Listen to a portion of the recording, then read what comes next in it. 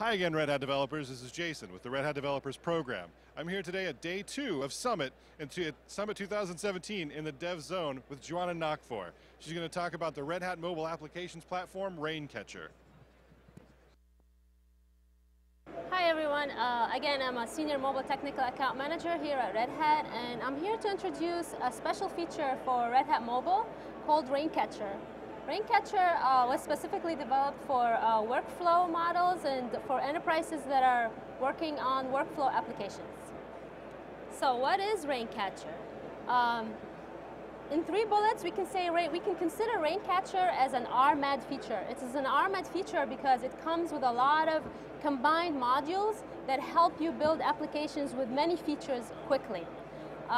It is specifically, again, for workforce management, and if you want to scan that QR code, that will take you to our open source GitHub repository and take a look at the code, and maybe you can contribute 1 or more modules to Raincatcher.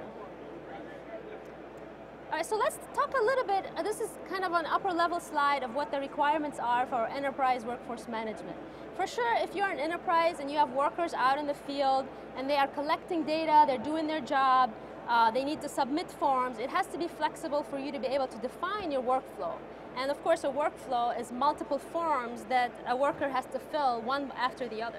You have to be able to see where they are, what job they're doing, be able to schedule a job for them, and be able to have a mobile that is an easy interface for them to use and not have to think about how to use the UI.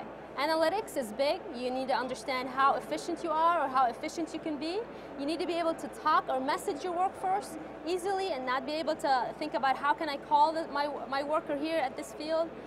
So those are like general requirements for a successful enterprise workforce management. So using Raincatcher, and I will talk about it in a little bit more deep dive into it. Why do you need Raincatcher? As I explained, if you are an enterprise and you are working on creating apps, workflow apps, that increase your productivity of your workforce, streamline the workflow, you have real-time operations going on between you and your workforce, that would give you better customer satisfaction, and it will of course, that will increase your sales and revenue. So let's go a little deeper into how is Raincatcher developed, or how is it architected. Raincatcher is heavily based on modules. So you can create your own module. We also have modules that are WFM modules that come packaged with this feature. What is a module? A module can have a UI user interface, and that we use Angular.js. It could be on the phone with the user interface, or it could be on the cloud, and that's where we use Node.js and Express.js for routing. And it can communicate with each other using sync or HTTP. Now, modules, they don't talk to each other directly. They use a special module called a mediator. And a mediator is a publish-sublist messaging queue.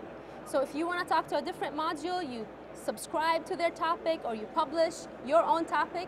And topics are represented by a URL or a string starting with WFM. And string 1, string 2 will explain more of what the specific topic is about. So looking at the right side of the picture, we can see that the same module can have a piece of code that interacts with the user, uses a mediator to communicate with other modules, can use HTTP sync to communicate with the module up in the cloud. So moving on to a different picture of the architecture. This is more a higher level view of what Raincatcher architecture is. You can see starting at the user interface. So an app module can have a user interface that's Angular. It talks to another module using a mediator. Then it uses all the platform WFM modules to communicate with other modules on the cloud app. And then going back up again through mediator and the app module. And if you're familiar with Red Hat Mobile, you're probably familiar with our MBASs. And MBASs are modules that help you interact with other servers that you have on your network, legacy servers or anything else.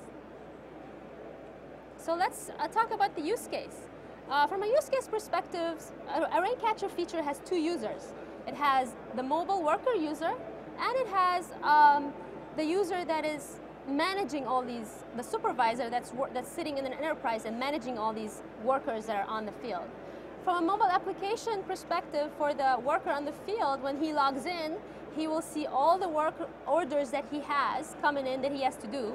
If he clicks on that, he'll be able to see where the work is, what kind of workflow he needs to do, what kind of forms he has to fill up once he's done or where he's middle, how can he get to his, also directions on how to get to the place where he needs to do his work. From a supervisor perspective on the web portal, when they log in, they can see who the workers on the field are, where they are, what kind of job they're doing right now. You can assign jobs to them, you can communicate with them.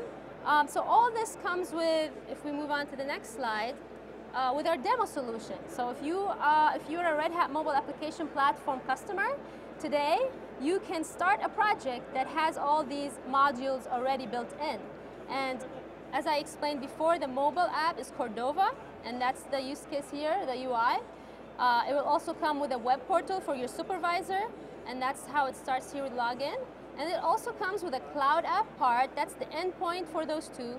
And as an add-in, we have an example for a WFM authentication module that you can use also. So if you scan this barcode here, that will take you to our GitHub how to start guide, how to do this demo solution if you are a Red Hat Mobile Application Platform customer. My next talks, I think that we're done with this talk. My next talk is extending Red Hat products with mobile at 10:30 tomorrow. And I have another talk that's really interesting, is artificial intelligence tools for mobile. That's end of Thursday, so hopefully you can hang around to see that one. And thank you. We also have TAM blogs. If you're interested, you can scan this, or my Twitter account.